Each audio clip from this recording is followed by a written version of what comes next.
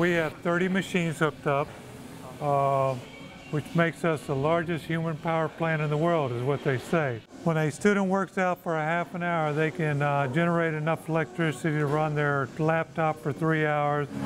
So persons on this machine, they're generating power, heat going into this unit right here. But it then goes into this wiring right here. As you can see, it's not a whole lot of wiring or anything. And that goes into our system. We turn it into DC. It comes over here to the inverter, which is this machine right here.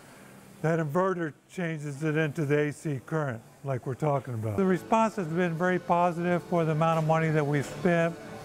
It makes the administration think that we're other than, we're trying to do something positive for the image of the university, as well as a positive influence on the students that we have here.